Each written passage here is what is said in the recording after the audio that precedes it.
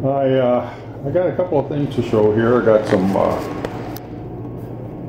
spool adapters that redesigned and made for this new 3D printer we purchased about a week ago. Came without any kind of adapters for the spools. Just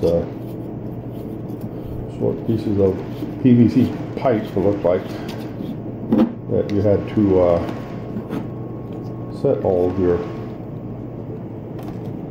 spools into, just like that. And it had a little nut on here, and the way it was working, you just set this spool on here and kind of rattle around a little bit, so it wasn't so good. And this particular wire, this particular filament is carbon fiber, very stiff, and would just try to uncoil all the time off the spool. Snag, and even broke a few times when printing stuff, so had to fix it. Anyway, came up with a good idea. Works great, really good. Made some adapter plates. This is a back plate, fits right over the nut that is part of the unit, like so. Then this is the actual adapter that converts this pipe size into this outside size here, which fits these spools. So that goes on over that, and the little pads you see in there, they're a friction, give you a little bit of friction so you can actually tighten this nut down a little bit to get the right tension that you would want on your wire so it doesn't unspool. Works really good. Spool on the right way might work better. Goes this way. Anyway, the little peg you see there, you just put the hole in. And then this one fits the other side, same way. And this has the same little pads on there. Put it on, and I guess I should show you the nut. You can see it in there. This is a nut that would normally just be on there. Just that nut that slides in there. And this actually, the nut can slide in or out as needed for proper tolerances for different spools. Anyway, put that on, tighten it up to whatever tension you might want.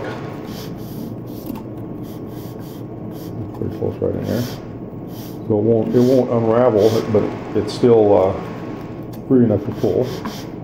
And there's two different sizes that I made. One is for these larger spools, and this one's for the smaller spools. This also has an inset because the pipe the plastic pipe that's coming out of this is just too short, so I have to utilize the inset that's built into these wider spools so that I have enough threads to fasten to. But it works the same way. Just unscrew it. And this one just has just a disc. Don't really need the friction on both sides. So what I'm doing is on this particular one, I'm just leaving that as a kind of like a big washer. Otherwise, it's just the same as the other side was. So it's just built to take these bigger spools better. And also these have a shorter tab. So I had to make a little bit shorter thing on this one. Anyway, they both work well. I'm not seeing any problem with either one, and the thing is